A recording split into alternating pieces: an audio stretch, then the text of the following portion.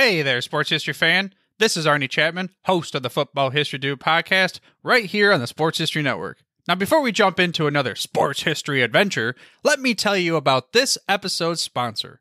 We partnered with Rochester Sports Autographs, the largest JSA authenticated autograph distributor in the United States, where you can get deals on over 30,000 autographed sports collectibles. They even have film, music, and other entertainment autographs on the site, so there's something for everyone. Perhaps you're looking for a gift for Mother's Day, or maybe Father's Day. Heck, who needs a holiday as an excuse to give a piece of sports history to your loved ones? Or how about yourself? Today seems like a great day to add to your sports cave, right? But how is RSA able to offer such great deals on JSA authentication, you ask? Well, they do this by making deals directly with athletes, so there are no extra markups, and they choose to pass these savings on to the customer. All orders from Rochester Sports Autographs are top quality and shipped to your door with top authentication and money-back guarantee. And to make sure RSA knows that the Sports History Network sent you, we created a special link for you. All you have to do is head to shoprsa.com/SHN. Again, that's shoprsa.com/SHN. Head over there to get your piece of sports history today. This podcast is part of the Sports History Network, your headquarters for the yesteryear of your favorite sport. You can learn more at sportshistorynetwork.com. Hello, old sports, and welcome to another episode of the Hello, Old Sports podcast here on the Sports History Network. I'd like to thank you for joining us as always, and this is a very special treat for us today. We have with us author and journalist, former CNN editor-at-large, Chris Cillizza, and he has written the book of Power Players, Sports, Politics, and the American Presidency. And Mr. Cillizza, I'd like to thank you so much for joining us here today.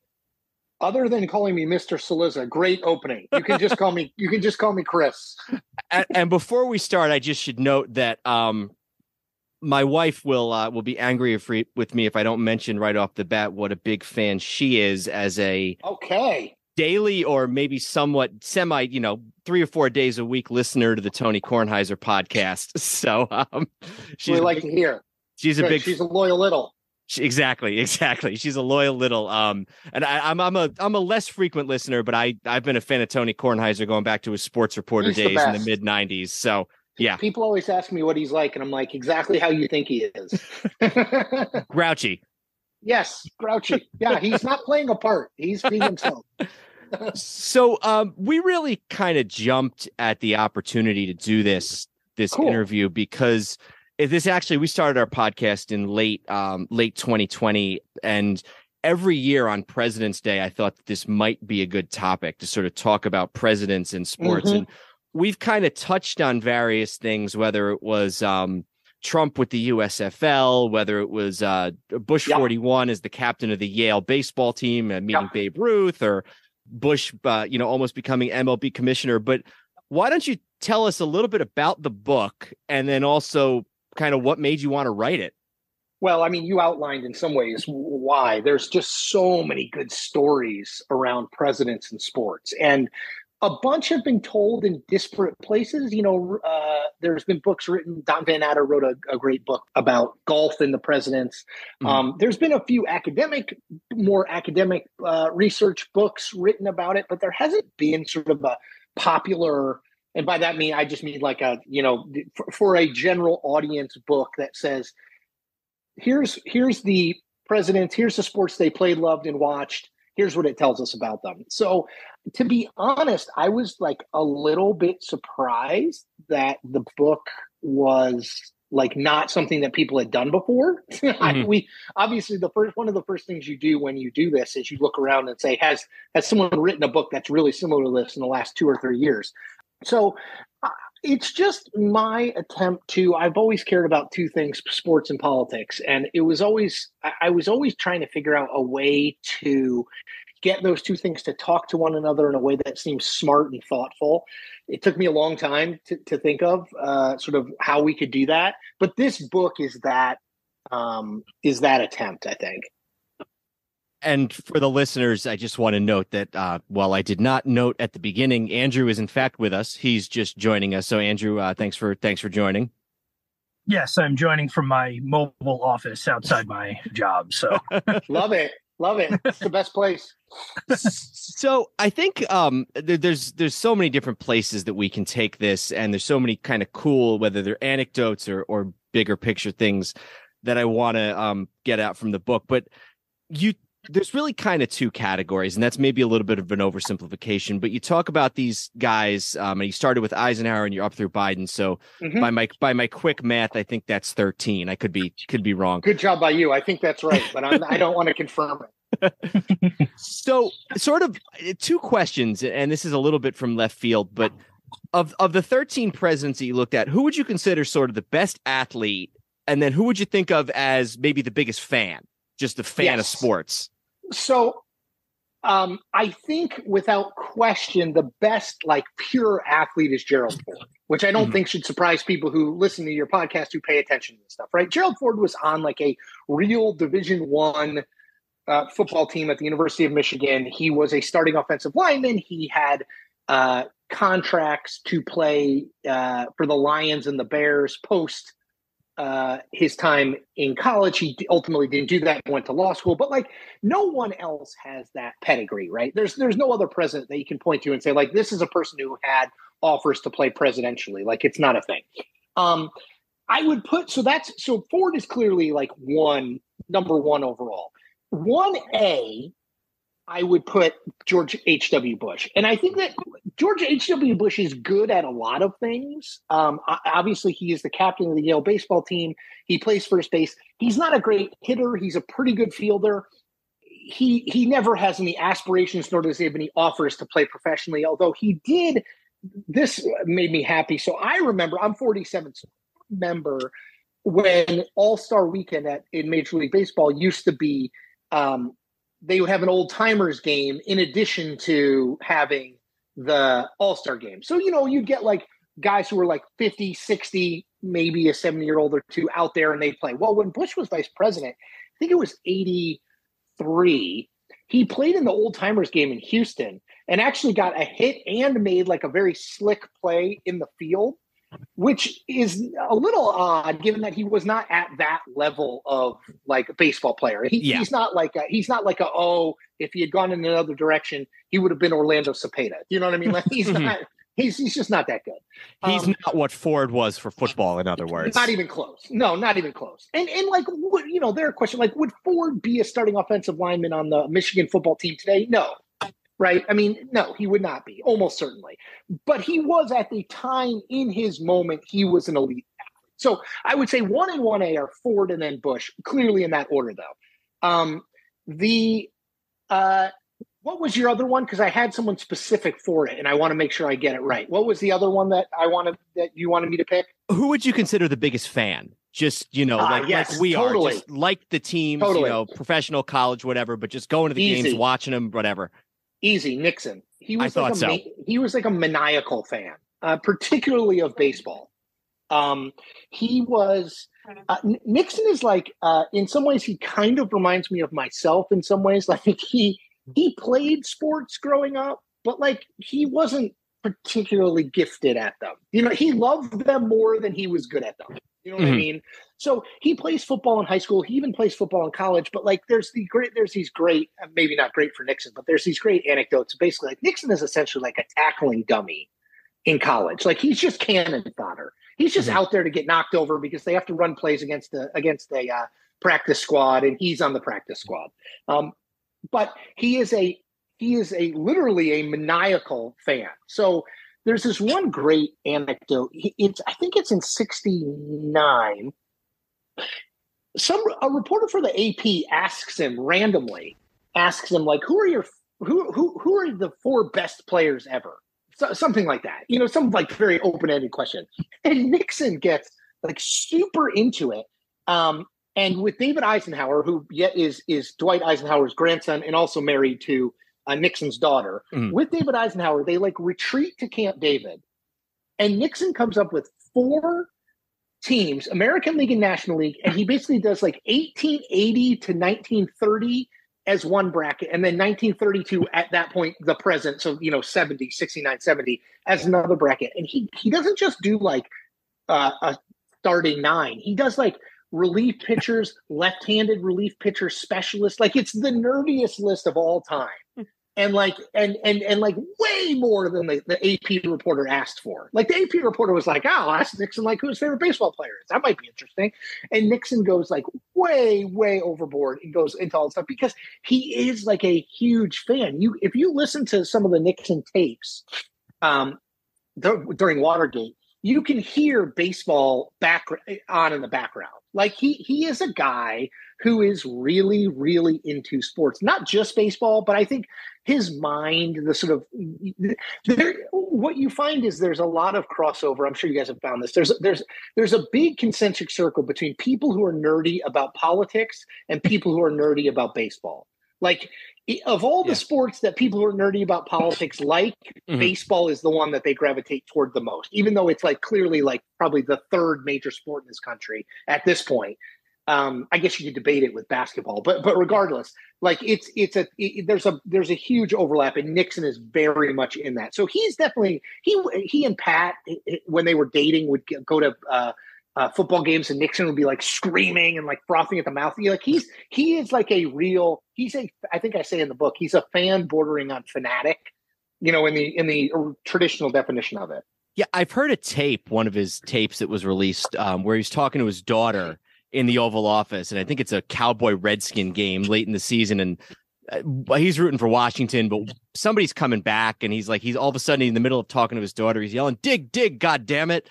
And so he really was, a sports fan in a way that some of the others really weren't. And he's also like a frustrated athlete too. You know what I mean? Like he's not, unlike a Ford or a Bush or even the younger Bush, all of whom they're not, the two Bushes are not elite athletes, but they're quite good athletes. Like George Bush is good at things he tries to do. Like he's a good long distance runner. He can bike for a long time. He's a pretty good baseball player. Even I'd put Donald Trump. Donald Trump's a pretty good baseball player. He's a good golfer. That is not the story of Richard Nixon. Like he is a guy who loves sports but is not good at them. And I think channels all of his love for them into sort of this maniacal devotion to stats and numbers and history, which by the way, I totally can relate to, because like, I feel like I spent, most of my 20s, like managing fantasy baseball teams, like Nixon would be a great fantasy baseball manager if like that existed now, if it existed back then, like he'd be good at that. He was really into all that stuff. And it was real. It was not like some of these guys. One of the things you find if you did when I did the book, some of these guys, sports is just a put on. They know it's a common language that the public speaks. They know they have to be at least like semi-conversant in it, and so they are. Lyndon Johnson's a good example of that. Like for Nixon, it's real. Like Nixon genuinely cares in a way that most of them didn't. Yeah, to me the anecdote about the all-time teams, is the one I most identify with, because we do Totally. a podcast on this. But it's also especially sort of interesting because the people in the orbit that are mentioned in your anecdote about that, it's a lot of the same names as the Watergate people. So like these people the people you only usually hear about, Colson in All the President's Men, and here he's bringing him numbers on Walter Johnson. So it's a little bit. It's a little too. It's a great point. It's fascinating that he's like, it's in the middle. Like Watergate is. There's already like rumbles. I may have the dates wrong, because I believe there's already like rumbles of Watergate, and yet he's like totally like leaning on his inner circle to like dig up like what did Nap LaJoy hit in 1887? You know what I mean? Like it's just so random. Mm-hmm. And Nixon had a lot of other ways that he sort of involved himself in sports while he was the presidency, including sort of naming a national championship in 1960, or naming a national champion, I should say, between Texas and Arkansas, which is the famous game of the century. It's called one of the college football games of the century. And he sort of named, I think it was Texas who won the game, right? Yes, Texas won. Yes. And he named them champion, much to the chagrin of Joe Paterno and Penn State, who thought that they should have been in the conversation. And you know what's so fascinating about that is, so Nixon goes there at least in part for political reasons, because like his political people believe that like the kind of people who go to those college football games are like Nixon people, whatever that meant. Like he was there at least for somewhat political reasons. He liked football, but he was not obsessive about football in the same way he was about baseball. Funny Richard Nixon thing, hated basketball. Not entirely clear why, but like even from a young age, he didn't like basketball. Anyway, there's such a fascinating piece of that story. So as you said, it's Texas versus Arkansas. Bill Clinton is a kid watching that game. And at halftime, Arkansas is ahead. And they bring Nixon into the booth.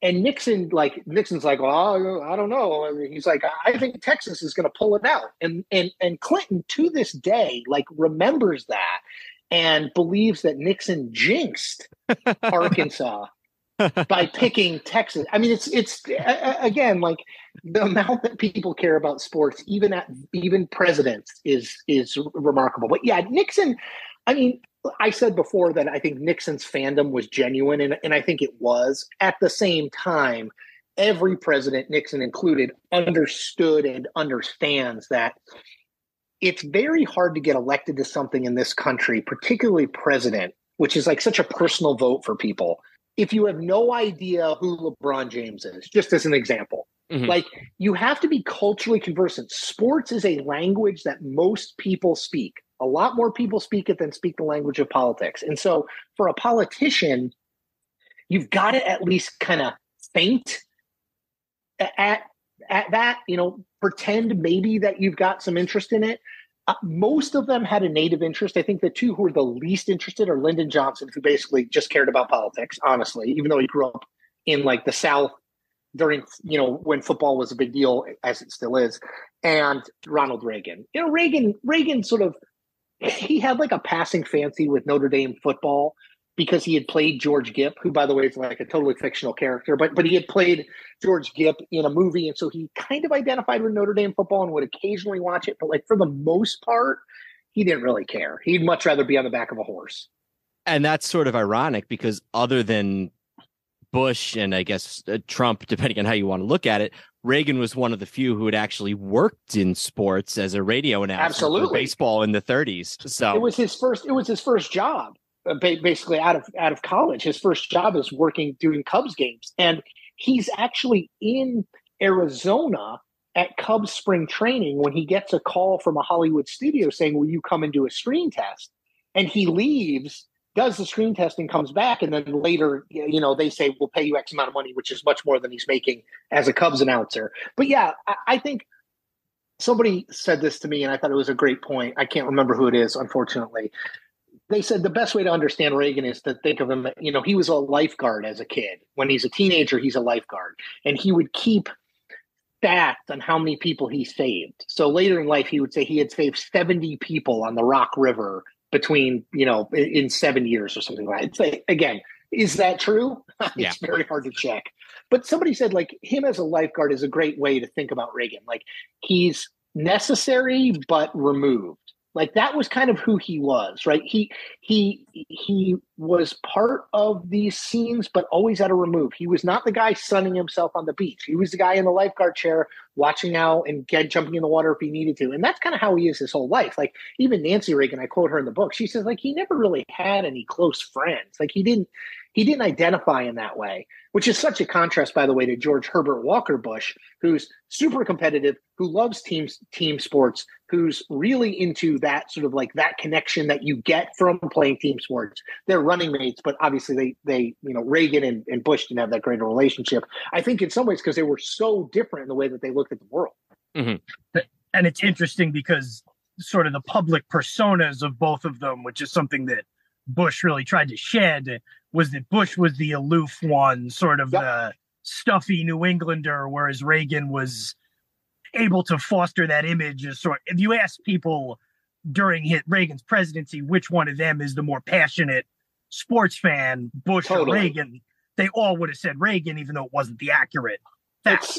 I think one of the most fascinating things from the book is that, in a lot of ways, Bush, and sports helps explain this, Bush is deeply misunderstood as a president. Like you remember the cover, I think it was Newsweek, the wimp factor, this idea that George Bush is kind of a wimp and not tough enough to be president, when in fact, like, again, this is a guy who is like a very serious athlete, very competitive. His mother is like a very competitive and good tennis player and sort of raises him on competition and the need to sort of behave in a gentlemanly way, but that competitiveness is good. He's good at all sorts of different sports, right? He's good at horseshoes. He starts a horseshoe league when they're in the White House. And Reagan is like not at all interested in any of that stuff. He's like a very mediocre athlete. There are differing reports. He plays some football in college, but like he's a very sort of like passing athlete, nothing great. And I think that the whole sports thing, Bush was not good at tooting his own horn, at least in part because his mother had raised him to always sort of defer credit, talk about the we versus the me through the lens of sports. And I think he's uncomfortable getting out there and being like, I did this, then I did that, then I did that. He's like the anti-Trump in a lot of ways. Mm-hmm. He can't take credit for things he's actually done, which, by the way, I think is a reason that if you look at presidents whose ratings have sort of improved and images have improved since they left the White House, George H.W. Bush is always near the top of that. One of the things that I thought of, and I literally, I've not had time to think about this question all that much because I just thought of it, 5 minutes before we started this interview.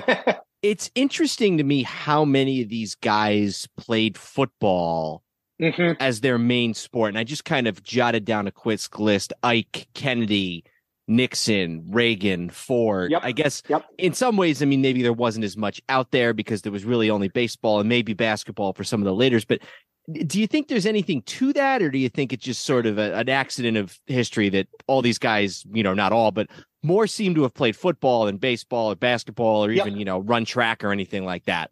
I think two things. One, I think you're right. There was just less offered, right? So, and that was the sport that young men played. Much more so than basketball, even more so than baseball. Eisenhower played baseball and was actually pretty good, but overall, you're right. I do think, though, that and this is especially true for Nixon, who did play football. I put that in air quotes. Like he was, I should say, he was on the team. He never really like actually saw the field. He was on the team. Nixon like very much learns the lessons of sort of strategy, putting one sequencing, putting one thing after the next thing, after the next thing, after the next thing. He very much learns that from watching football. His coach, this guy named Chief Newman, Native American guy, Nixon very much identifies with him and his approach to life and the sort of like, it's not how many times you get knocked down, it's how many times you get up. So I think there's a strategic element to football. It's very episodic that probably played a role. But I do think it is also worth noting that like once you get beyond Nixon and Ford, it starts to fade out. Not only do less people play in college, I mean, one of the things that I think is hilarious is, I've just described Ronald Reagan and Richard Nixon as very mediocre athletes, both of whom played a college sport. Yeah. Like, Barack Obama did not play a college sport. Donald Trump played 1 year of squash at Fordham. Joe Biden did not play a college sport, though he wanted to play wide receiver at the University of Delaware, but didn't most of our modern presidents have not met that bar. Some of that's just like the bar for being an athlete, even at the low D1, D2, D3 level is much higher. But some of it, I think, is just a focus. Like back then, that was a focus. That is what you did. That is how you sort of got to know yourself and the world around you in a way that it's less true now. Yeah, and then you look at somebody like Clinton, who really had no real team sport background. Nope. He was a fan, but didn't really have any sort of team sport background, even in the slightest. Whereas, 30, 40 years later, everybody, it seems like, did something athletic in their school days. Absolutely. And it's funny. I think of like high-end sport involvement, like military service. It used to be that like, you couldn't get elected to anything in this country if you hadn't served in a war. I mean, 70% of the House were veterans. And now it's, that number is, I don't know the number, but it's way, way lower. It feels like it's something that used to be a requirement that no longer is. yeah, that probably the football point may not be totally unrelated because, obviously a lot of the comparisons between football and war and playing football as a young, preparing soldiers, I'm a West Point season ticket holder. That's still a connection is one they try to make. So I think it probably made you a more attractive candidate in previous generations too. I think that's exactly right. And somebody made that point to me in the book, which is it was the intro of the book. I talk about, I don't go into great detail with this because it was a little bit before the time that I was focused on, but Franklin Roosevelt gathers like the big heads of, I think it's Yale and Princeton and one or two other schools at the time who were the powerhouses in football, gathers them because football has become so violent. People are dying on the field. And Roosevelt, to your exact point, Roosevelt directly links playing football to getting people ready to serve in combat. And he thinks that's really important for young American men to do. And that's why he gets these grouped together to try to, quote unquote, save football, which they sort of do by making it a little bit safer. But yes, I think that's absolutely a thing. One other like very interesting thing I didn't know anything about until I did the book. So obviously Eisenhower's, gigantic military hero before he comes into office. He is also a bridge playing addict. He loved bridge. And there's all these, once you talk about going down a rabbit hole on the internet, try the bridge rabbit hole. You can really go deep. So I didn't know this before. There's all these articles. What you were saying made me think of it. There's all these articles about how bridge is being compared to is closer to the strategy of war than any other game out there. And that drew Eisenhower to it for that reason. It's like you have to make decisions that, like, how much do you let your friends know based on your opinion, what you do, how much information let your friends know? Do you deceive to try to deceive the enemy? Like, there's just there's a great piece and now, of course, I can't remember who wrote it, but there's a great piece that ran the Washington Post in like 1990 that basically talks about bridge and its comparisons to war strategy and why so many high-end military and political leaders were really, really into bridge, which I thought was, again, I mostly tried to stay focused on the purview of like sports, but like, sports and entertainment and games, I got a little into that with Eisenhower. And it's funny that you mentioned that because this is actually, it might be a future episode that Andrew and I do, and it's something we've talked about in the beginning. When Sports Illustrated was first published, I think in 1954 was the first year of Sports Illustrated. If you look at the covers of Sports Illustrated for like the first, let's say 2 or 3 years, there's the usual, Casey Stengel, Mickey Mantle, Arnold Palmer. Palmer. Yeah. But then there's also squash, a lot of hunting. There's a front page about gourmets, cooking. And there's one about it's so cool. And there's one I would love to listen to that episode. Well, we'll let you guys know when we get that up. That's right. Here's a super weird fact. We haven't talked that much. We talked a little bit about Nixon, but one thing that Nixon does a lot of is bowl, which is like so prototypical Nixon. Like he had lanes installed in the White House at like 10 o'clock at night. By his own admission, he goes into the lanes and just rolls like 7 or 10 games, like by himself. But anyway, fun factoid. Did you know the first athlete sponsored by a company in America is a bowler? It was like in the late 60s. Was that in the book? Yes. Okay, because I was going to say, I feel like I heard that very recently. I mean, it's just crazy to me. Like, that's the thing. Like, we think of Nixon bowling, and you're like, oh, what a weirdo. Like, he's into this like very minor sport. He's like really into it. He like tries to brag about it. He's actually pretty good. He tries to brag about how good he is. But like at the time, like bowling was a really big deal. Mm-hmm. The first athlete to make more than $1 million is a bowler. There's some weird bowling stuff in there too. Again, that's why I love doing the book, to be totally honest. Like there's so much fun stuff that I didn't know anything about that like you can go down these rabbit holes and find interesting stuff.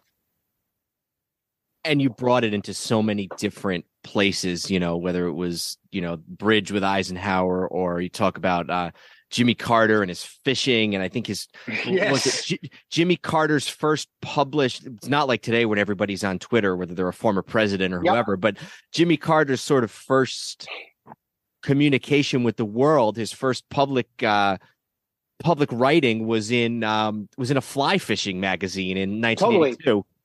Totally. After he loses, the first thing that he wrote, to your point, is like this super. I mean, I read it. It's super. I didn't understand any of it because I don't know anything about fly fishing. It's this really nerdy examination of like 3 days of fly fishing about like what lures he used and like all this slang in it. And you're like, what the? And one of the things that Carter was the most upset about on leaving the White House was that his like prized rods got lost. I mean, it's just totally fascinating about like what he prioritized. I mean, again, like that's the thing is like somebody asked me today or yesterday, like, what's it like now that the book is out? And, you know, it's for me, like it was so fun to do. I care what people think. I hope people like it. I don't want to be like, I could care less. I obviously care. I hope they like it and hope they buy it, right? Right. I hope it sells. At the same time, like it was really fun to do. And I think I finished the writing in Labor Day 2022. I finished writing it. So this whole time has been editing, and then like, you know, the book publishing process takes forever. It's like the last readout of like slow America. Like there's everything takes longer than you think. But I had forgotten a lot of the stuff that I really loved about the book, you know, because I'm not like going back and reading through the book every day, but I went back and read through it, and it's just, I really enjoyed doing it. Like it was fun. It was not, it never really felt onerous, which is not to say there weren't days where I was like, God, I have to write more today. Of course, at times, that's what my wife always says. The reason that they pay you to work is, you know, they pay you to work. It's because it's not just something you would do for free. But overall, it was just like a really cool, for someone who cares about sports and politics a lot, it was like just a really cool opportunity more than anything. I guess we should probably talk at least a little about golf, seeing as how that's sort of shorthand for every president really since Eisenhower is what do presidents do? They golf. Yep. And that's obviously created, you know, I remember kind of distinctly in the Obama years, people on the other side criticizing how much golf he was playing, but then even people, I think it was Bill Maher or something one time saying like, I didn't vote for this guy as a golfer. I voted for him as a basketball player. And like they come with, you know, not being seen playing too much or being out of touch, but, you know, using it as, so it's, you know, can you talk a little about the different, you know, whose relationship with golf was the most interesting? So it's the through line through all of them, to your point. It's the thing that a lot of them played football. You know, a fair number of them ran, but the thing that all of them did at least a little bit, right? And like LBJ again is a little bit of an outlier because he didn't do anything other than politics, but he occasionally golfed. They golf? I think the natural question there is why. And from everyone that I talked to, I got a very similar answer, which is being president is a really nice prison, which is like you can't go anywhere, do anything. You can't go for a run outside. You can't go for a walk outside. You can't go to dinner. You can't there's very little you can do that feels quote unquote normal. Like, and I think that's increasingly true in the last 25, 30 years. And that on the golf course, yes, there are still Secret Service. It's not like the Secret Service like just lets you, you know, go golf for 6 hours. There's Secret Service there, but they're on the fringes of the fairways or they're in the trees, and you can feel like you're outside and you have some level of normalcy happening that you don't get anywhere else. So I think that's what draws them all. I think it's why you see them do it, even though sometimes it is not great optics. Like one fascinating thing, I didn't know this, but I learned in the course of doing the book, the best natural golfer from Eisenhower on is JFK. Like he's like a really good natural golfer. He has back problems, obviously it limits, but like I actually talked to a guy at Golf Magazine who broke down all of their swings, because they're like you can find their swings available on YouTube. There's some video of all of them swinging, and he broke down their swings. And he said, like, JFK's swing is, like, by far the most natural and easy. You can tell he has a back problem, but it's, like, the best. But JFK was very reluctant to ever be seen playing golf or talk about golf because he already was like his dad was an ambassador and a really wealthy guy. He came from a family of like achievers. He was widely seen as his dad having bought his place in the House and the Senate.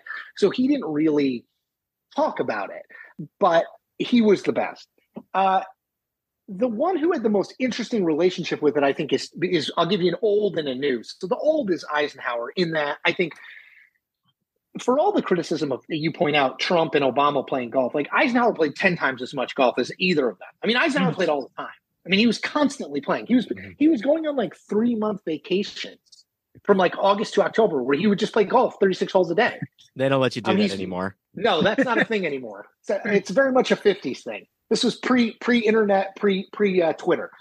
But he, I think, along with Arnold Palmer, and there's a bunch of this in the book. First of all, he and Palmer are very good friends. They become tight. He and Palmer sort of, through golf, sort of teach America what leisure time is for. So if you think about it, we've come out of the war, we've won, the suburbs are suddenly a thing. People have a little extra time, they have a little extra money. No one knows what to do with that time and money. Eisenhower sort of points the way and says, I do this thing. And he did it a lot, to be honest. And by the way, I don't think Eisenhower played golf because he wanted to like lead the country into a new suburban world. I think he played golf because he liked playing golf. Yeah. But I think the residual effect was people looked and saw this military hero, the president, he was out doing this. He was active. He was out in nature, and golf has a boom there. So I think he's really important both to the history of golf, but also to the history of sort of the country becoming the country that we now know, where it's city and suburbs and exurbs. The other one is Trump. I mean, I just don't think you can talk about golf without talking about Trump. I think it's facile to be like, oh, he just cheats all the time. Like the truth of the matter is that Donald Trump is a very good golfer. Like anyone who has played with him will tell you, particularly for his age, I think he's 76 or 77 now, but particularly for his age, he's quite good. Now, is he as good as he says he is? No. He is not a scratch. Mm-hmm. He's not like a 1. I think he's probably like a 6 to 8, which again, if I could shoot 78 to 80, I would be like thrilled. You know, I mean, and I'm 30 years younger than him. But his golf experience is different. So he's not a member at Medalist or Augusta or, you know, any of these really ritzy old money clubs. They will not have him. It's why he starts Trump International Golf Clubs, because he isn't invited to be a member at these places that he covets, like Augusta. You know, think of Donald Trump at Augusta. Like, could you think of a worse fit? Like, just in terms of Augusta's vibe versus Donald Trump's vibe, right?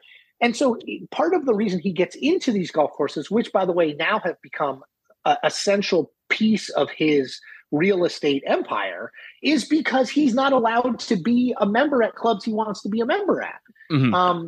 So I think that there's a lot there on golf. I mean, a ton. But I think for me, those are the two most interesting as it relates to golf, their psyche, and sort of what it means for the country. I know we got just a few minutes left with Chris Cillizza here, and thank you so much for being a guest oh my gosh, of ours. I'm happy to do it. The sort of the flip side to Trump, who cheats some but is good, was LBJ, who cheated all the time and was terrible. Terrible. And with LBJ, I don't even know that you could call it cheating, because I don't think he tried to hide what he was doing. He would just he would keep hitting till he found a shot he liked. That's exactly it. There's a great story about LBJ, not related to sports, that I've mentioned this a few times in the podcast, but I've taught a class on the Senate in the past, and how Johnson was a certain way from basically as young as you know, yes, he could remember. And there's a story about how a student, a classmate, was out at recess crying that somebody had eaten his piece of pie, and Johnson's cousin goes into the classroom and sees Johnson with pie all over his face, probably 4 years old, and the cousin just asks him, "Why did you do this?" And LBJ just looks at him and goes, "I wanted a piece of pie." And so that's sort of like the LBJ, and that philosophy kind of carries over to golf. It's like, well, why do you just keep hitting? Well, because I haven't found a shot that I like yet. So it reminds me of that Simpsons episode where Bart becomes like he becomes like the cipher for this like self-help guru. He's like, be like the boy, be like the boy. It's exactly the same. Like, I do what I want. Yep, exactly. Yes, that is LBJ to a T. I didn't mean T that way, but yes, that is who he is. I think he's utterly uncaring of the rules of golf, right? And utterly uncaring of sort of the etiquette piece of it, the sort of unstated rules. Like, he kind of does what he wants when he wants to do it. I think it's one of the reasons he never really played organized sports. He was not great at following the rules, particularly if he thought the rules disadvantaged him in some way, shape, or form. There's great stories. It's from Robert Caro's books that I used in mine, where like they're out playing and he is like he's like 8 or something, and everyone's out playing, and like he's like over talking to the men at the corner about politics. Do you know what I mean? Like, he's a strange. He's always was who he was. He was an odd kid in that he was not interested in sports. He showed no interest in playing or watching or spectating or being interested in them in any way, shape, or form, and was always obsessed from a young age with politics and power. Yep. So, and by the way, just one other quick LBJ thing that the power thing reminds me of. So when LBJ comes to Washington, he realizes he has to make friends with Richard Russell, who is the Senate Majority Leader guy from Georgia, a bachelor. Russell loves baseball. Russell is like Nixon. He's like obsessed with baseball and the stats. LBJ couldn't give a crap about baseball, about any sport, but about baseball. But he realizes his way in with Russell is to feign interest in baseball, go with Russell to the baseball games because Russell's got no one to go with, and Russell doesn't like going by himself because he's the Senate Majority Leader. Like, it's a little weird to just like go and sit at the National Senators game by yourself. So LBJ goes with him, fakes that he's interested in it, and that's one way that they build the relationship. But that's the way that LBJ saw sports and basically everything, which is like purely transactional. Absolutely. I know we only have a couple minutes left here. Andrew, did you have anything before we closed out? No, I did think it was kind of interesting. You mentioned with LBJ, with Russell, and then Nixon with the Redskins. At some point, there was a switch between the presidents and other high-profile politicians rooting for the DC teams to changing to being very open about rooting for the teams, rooting for their home team. Yes, and I feel like that says something. That about and it probably. The fact that they all go home every weekend, except the president, obviously, there's something in there where they more see DC now as just a place to conduct their. That's it. I totally agree. I think that's a thing. Opposed to where they live. Yeah. I think that's totally a thing. I think, one thing that I didn't touch on that I do think is interesting is like Nixon and Ted Williams are very tight. Williams is like a noted conservative. Like if you talk to conservatives about conservative athletes, they always cite Ted Williams. He loved Nixon and hated JFK, which always bothered JFK because obviously, like Ted Williams is so associated with the Red Sox. When JFK always wanted this endorsement, and JFK and Ted Williams would never even meet with JFK. He'd just be like, "Tell him I'm a Nixon man." But 61 is like the best year for both. Williams is managing the Senators and wins Manager of the Year, and Nixon has like a very good first year in office. It all basically goes downhill for both of them after that. But yeah, I do think that there was a sense that, you're from here now. This is where you root. This is where you live. And now it's like very much out of style to root for any Washington team because it shows you've gone Washington in some way that I guess is pejorative. And just to put an exclamation point, that same year of 69, when Williams comes to manage the Senators, that's also the one and only year that Vince Lombardi is the coach of the Redskins. So just a little, that's right. Extra. What a crazy year. Right. And honestly, if you go back and look, like 69 was Ted Williams' best year, certainly as a manager ever. And it's probably Nixon's best year as a president. And they both sort of lived it up. Nixon would go to games and root Williams on and write Williams notes. And again, like getting back to sort of where we started, Richard Nixon as like fanboy extraordinaire. So we could not recommend the book more highly, and including one thing we didn't get to, which is that the fact that Jim Nantz once played in a golf foursome with two presidents in George Bush 41 and Bill Clinton. And the fourth member of that foursome was somebody that, if you're a listener to this podcast or just a citizen of planet Earth, you might have heard of, which is a quarterback by the name of Tom Brady. TB12. Exactly. Chris Cillizza, thank you so much. The book is called Power Players, Sports, Politics, and the American Presidency. And thank you so much for joining us for some time here today to talk about it. Absolute pleasure. Thanks for you guys doing what you do. Thank you very much. Glad to do it. Take care. All right. Be well. All right. Take care. All right. Well, that was fun. Yeah, and the book, it'd be hard to come up with a more tailor-made book for us specifically, and probably for our audience. Maybe there'll be a prequel where we can talk about, if James Madison could hit the curveball. All right. Well, this was fun, and we will look forward to having you all join us again down the road. But until then, I'm Dan Newman. And I'm Andrew Newman. Goodbye, old sports. This podcast is part of the Sports History Network, your headquarters for the yesteryear of your favorite sport. You can learn more at sportshistorynetwork.com. Hey there, sports history fan. This is Arnie Chapman, a.k.a. the Football History Dude, and I hope that you enjoyed this recent episode presented by the Sports History Network and were able to learn some good old-fashioned sports history knowledge nuggets. I started the Sports History Network back in 2020 with the mission to help podcasters find a community of like-minded sports history nerds, as well as helping aspiring podcasters to start their own shows. We have a little bit over 30 shows on the network right now covering all sorts of sports history, but as far as I'm concerned, we're just at the toothpick in the ocean moment, that can't even figure it out because there's so much more coming. We wanted to create the ultimate headquarters for sports yesteryear, starting with Podcast Network and our website, but we're going to continue to move into other mediums as well. And here's the cool part, because we want you to be part of our team. So if you're interested in starting your own podcast, or maybe being a guest on one of our shows, or who knows, maybe even writing an article for us over on the website, seriously, all you got to do is reach out to us on the contact page over at sportshistorynetwork.com. You can be as technologically savvy as a Neanderthal tapping on a stone trying to figure out this whole hieroglyphics thing back in the day. Again, it doesn't matter, because even if you don't understand the whole podcast space, we have a production team that can pretty much help you out with doing everything. All you got to do, head over to sportshistorynetwork.com, head to the contact page, fill it out. That message goes right to me, and I'll reach out to you as soon as I can.